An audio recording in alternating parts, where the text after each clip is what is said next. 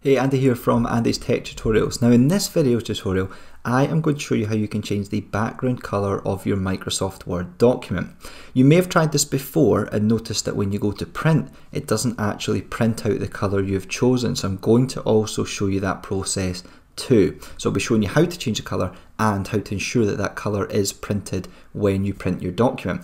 I'm going to be demonstrating this on Word for Mac, but if you're a Windows user, the process is basically just the same. The options are slightly different when it comes to the second part where I'm showing you how to ensure that your document will be printed in the color you've chosen, but certainly the way that you change the background color is exactly the same. So I've got a document set up here now. This just has standard placeholder text in black on a white background. This is largely how you're going to see a document when you create a new document and type in Microsoft Word. To change the background color though, what we need to do is we need to go up to the design menu, and then from the design menu we are going to go across to the right hand side and you'll see we have page color. Now this little downward arrow, the down chevrons, tell me that there are additional options within here, and when we go in you'll see that you have colors defined by your theme or standard colors, or of course there are more colors. Now the default setting is no color, so there is no color on this background. It isn't white, it's actually just no color. What I'm going to do is I'm going to choose black, and you'll see that when I choose black it automatically changes the text to white for me, which is perfect. If I go into orange, you'll see that we have the dark text. So it sets the text in a correct contrast to the background color, which means we can always read it. Now I want to show you this. If I do Command P, which brings up the printing options, you will see that when I go to print, it will print it with the white background and black text, which isn't actually what I have on screen here.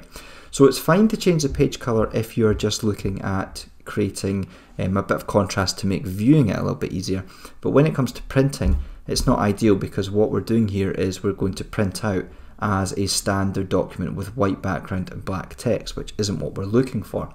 So to change that, what we need to do is we need to go up to the Word menu at the very top. So we're going to the main menu and I'm going to go down to Preferences. So we're within Microsoft Word, we go to Preferences, and then you'll see it brings up the word preferences here. We are going to choose print, and within print you'll see there is a print option called print background colors and images.